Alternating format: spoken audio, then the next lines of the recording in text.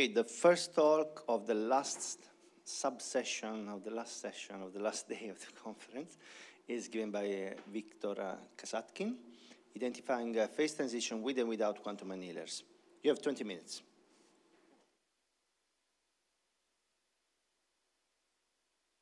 Let's talk about phase transitions.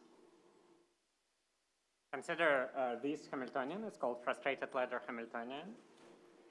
The bottom row and the vertical lines are the qubits coupled ferromagnetically, and the top row coupled antiferromagnetically.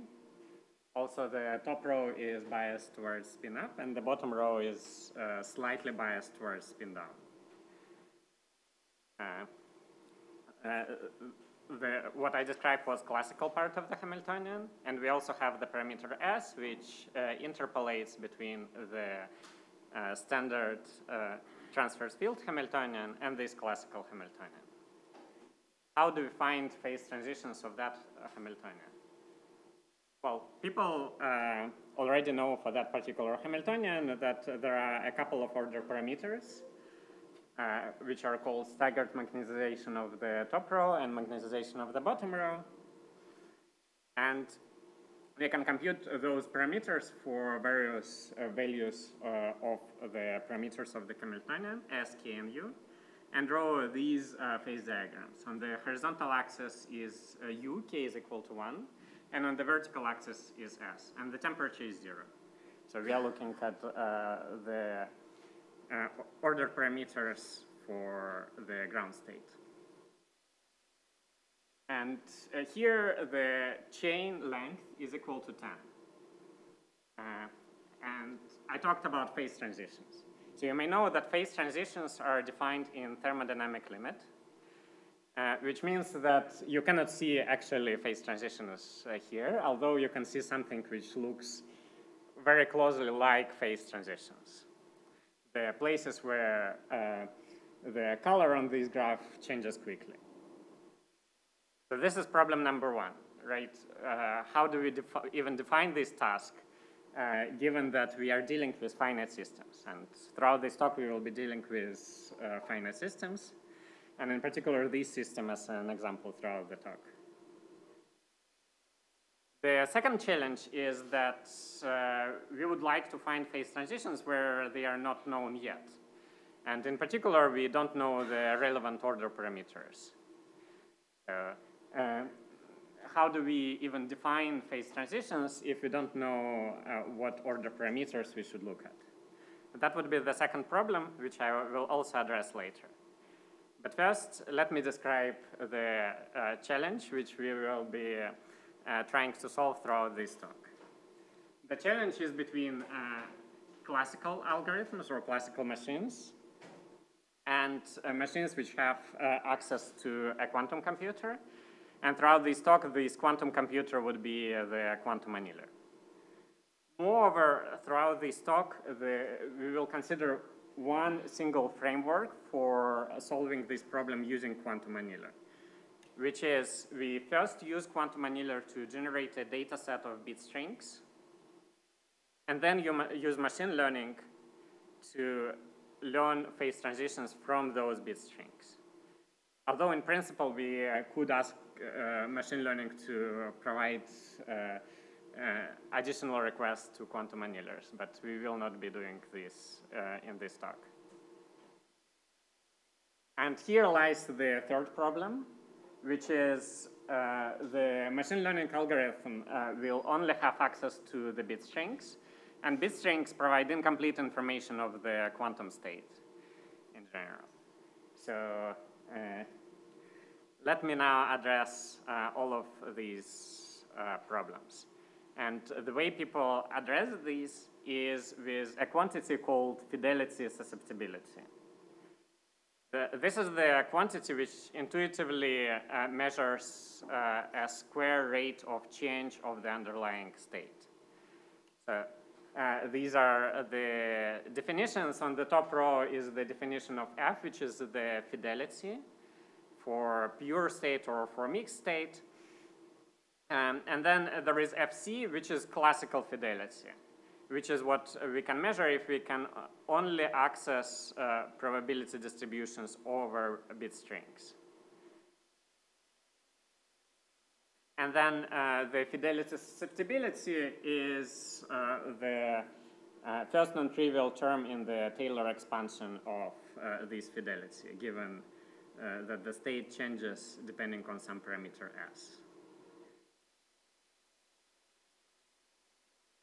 There are, so we know that quantum phase transitions or phase transitions in general are characterized by changes in fidelity, or more specifically by maxima of the fidelity susceptibility. Typically, for the first order phase transition, you will see fidelity susceptibility diverge to infinity.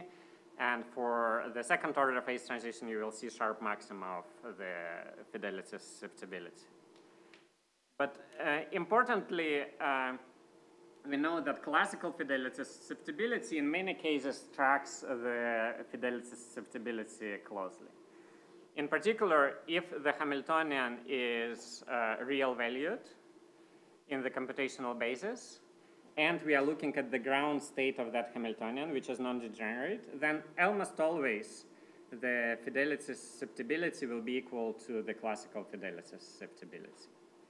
And in general, there is the observation that on average across all measurements in which you can, all bases in which you could perform the measurement, classical fidelity susceptibility is half of the full fidelity susceptibility if you are measuring pure state. For mixed states, things get more complicated. But there is still some hope that our quantum robot, which only processes bit strings, will still be able to solve the problem of identifying phase transitions. Let's talk about what our classical robot could do to solve this problem. And one approach, which was actually used for the phase diagram I displayed above, is called Lanczos, also known as exact diagonalization. And this approach is able to find a few low energy states. Unfortunately, its complexity scales exponentially, as you can see here, with the size of the system. There is 2 to the n here. So in practice, that means that we could run it for 20 qubits on a laptop in an hour or in 2 hours. But if the system becomes larger than 30 qubits, it's usually impractical to run it. And for 50 plus qubits, it's impossible to run it.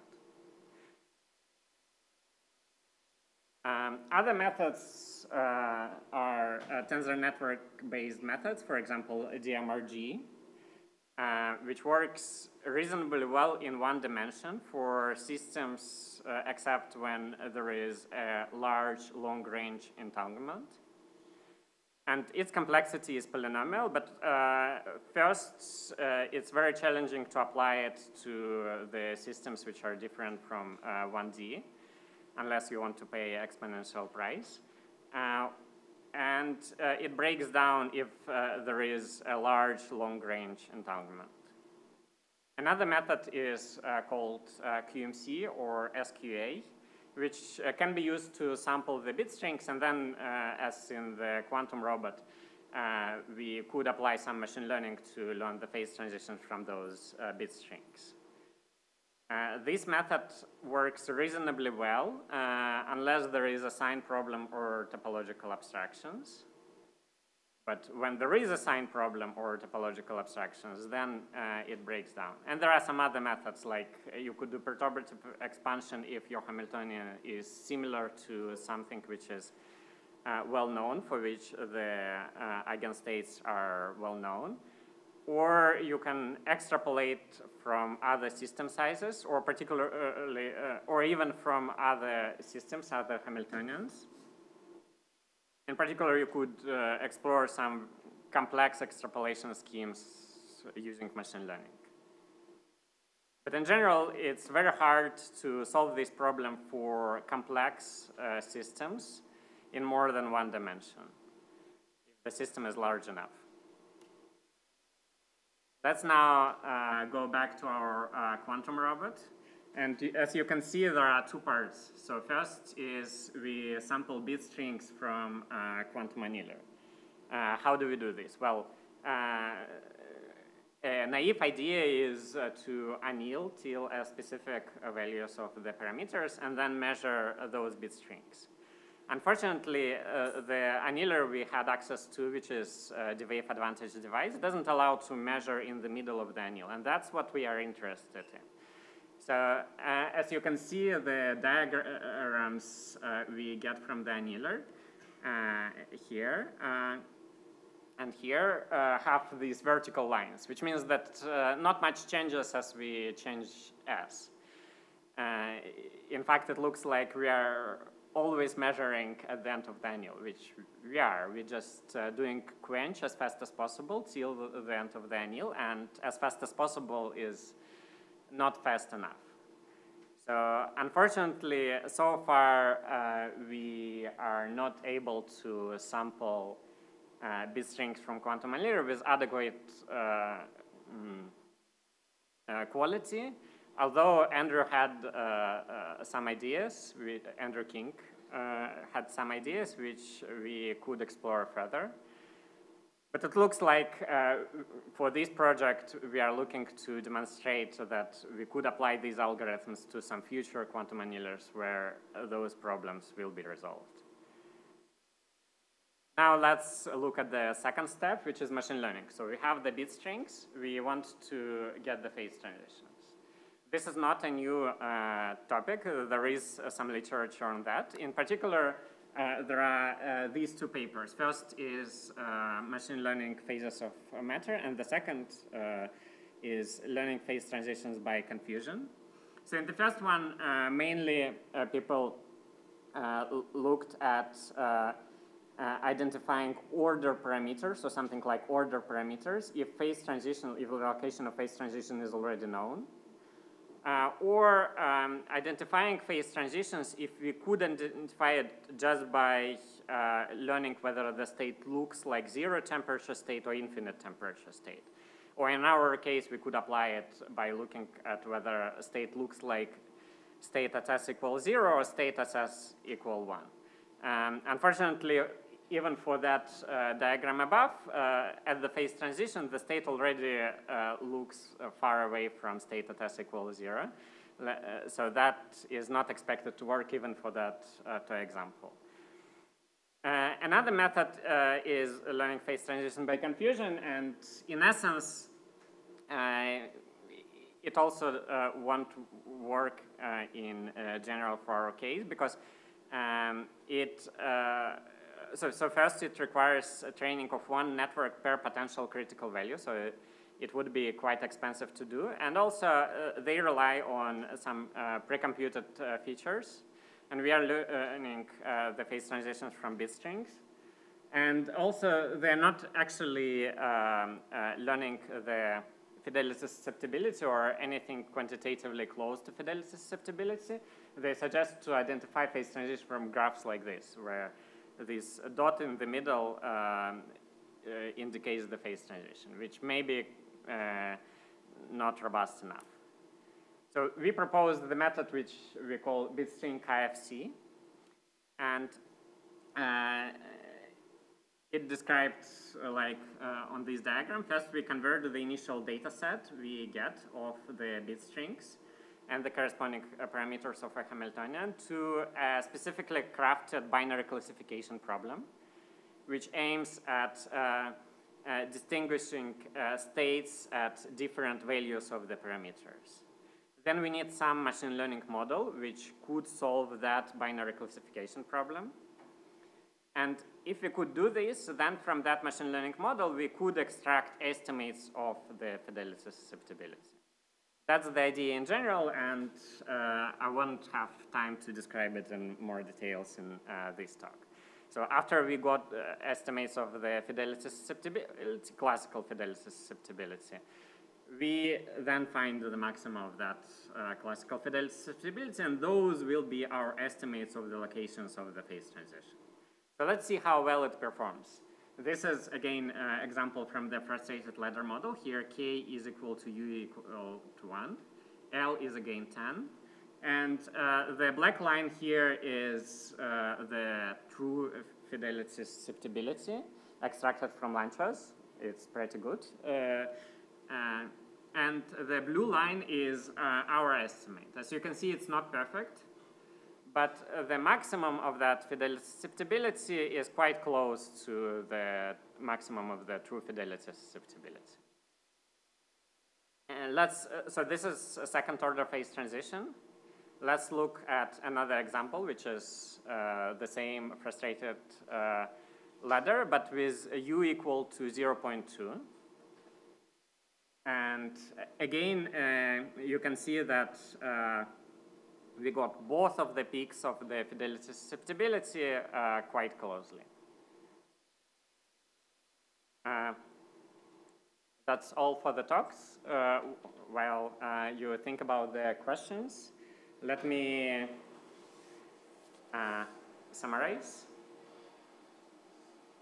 So we looked at what classical algorithms could do. They could solve problems up to size 20 in most of the cases. But for larger sizes, if the problem is complex and it's hard to extrapolate from known solutions, generally classical algorithms fail. And in quantum case, we were able to demonstrate an algorithm, machine learning algorithm, which could identify the phase transitions from bit strings. But right now, with the current quantum annealers, there is a challenge with the first step, which we hope will be resolved in the future with better quantum annealers. Questions? Okay.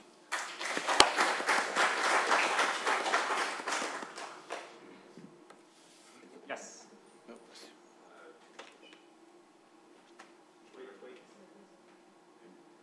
Yeah, maybe better to wait for microphone. Otherwise, I will have to repeat the question. People online will not listen to you. Wait for the lead. Sorry to walk up the stairs. No. Yeah, thank you. That was a very interesting talk. Could you please again go back, I think, to the first plot of the susceptibility that you showed? First part of? No, I mean the trained model predictions and the Lankosh comparison towards the end. Like the performance of the model towards that one. Yes. I think it was, it's a 20-qubit system, okay. No, then actually my question resolved itself. Thank you. Am I right that you use the bit strings for the quantum annealer method coming from the classical computations because you couldn't get the ones right. From, okay. So here bit strings are sampled using clanchers, but the idea is that we could use the same algorithm with the bit strings. An annealer that gives you the bit strings, you could use those. That's the point. Right. Once we have the annealer which could sample those bit strings, yes.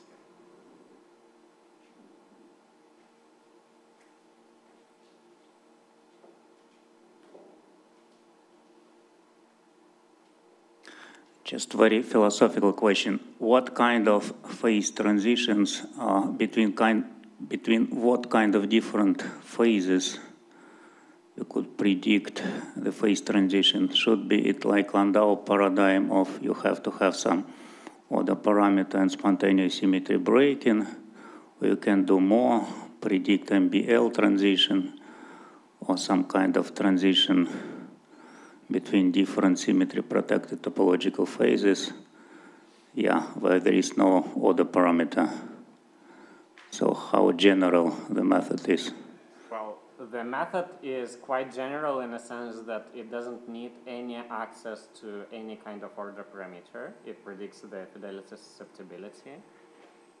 If the pattern, which is from the bit strings to identify on which side of the phase transitions are they, is very complex, which machine learning cannot learn, then this method will fail. But in all cases we tried so far, machine learning was pretty successful in learning the task, this task. here from the bit strings. Does that answer your question? I think maybe the question was more of the sense, does the susceptibility is able to capture topological phase transitions on top of typical Landau-Ginzburg? Well, the fidelity susceptibility generally measures the rate of change of the underlying state. So regardless of the nature of that change, fidelity susceptibility itself is expected to capture all phase transitions.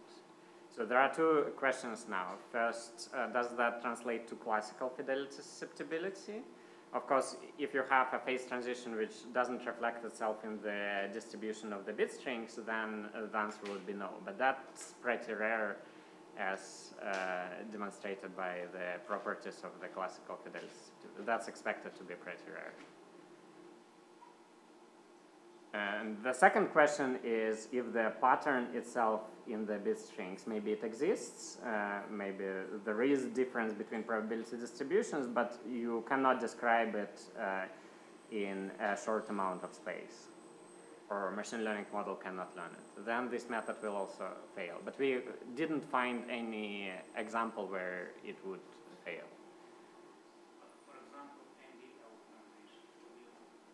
Well, we didn't try it. Maybe that's a good suggestion for me to try. We can discuss it after. We can definitely discuss this after the talks, because I'm also interested. Any other question? Okay, if not, then let's thank Victor again.